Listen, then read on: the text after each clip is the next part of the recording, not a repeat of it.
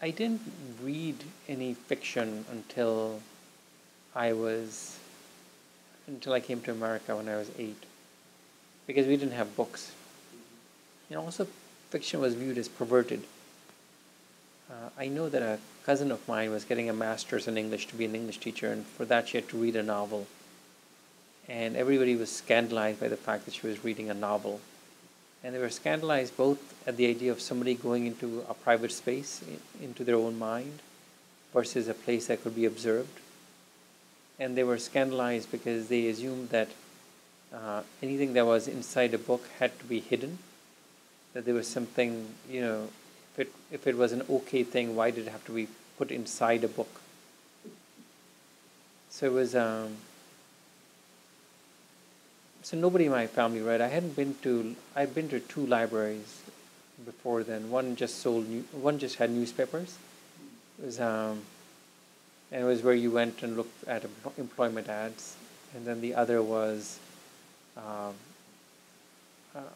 library that's on the second floor of a temple. And there you had to buy a membership. And mostly what you would get were comic books to read, maybe newspapers, and you could check out one book, I think.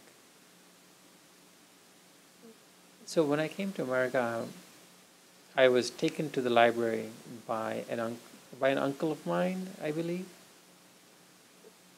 And I found it sort of amazing that you could take out all these books. And mostly what I found, my English was okay, but since I was not very well read, since I had not read much, mostly the books were beyond me.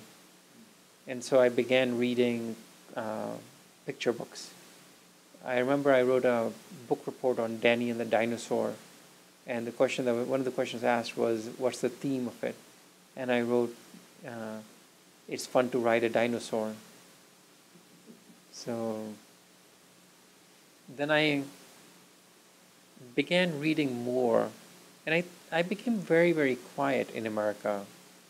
I found myself overwhelmed, and I began reading a lot, obsessively, and reading all sorts of things. I remember reading The Old Man and the Sea, and I believe I was 8 years old then. And I remember reading Robinson Crusoe and really loving that book.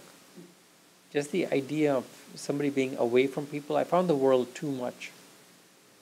And that self-containedness appealed to me. Friday appearing wasn't that great a thing for me.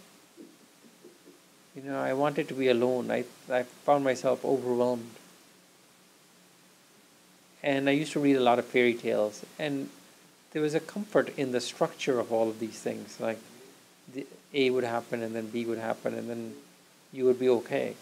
I liked the fact that the world was simpler. And I used to watch a lot of TV while reading. So I would sit with a book in my lap, and I would look at the TV, and whenever the commercials came on, I would look down at the book.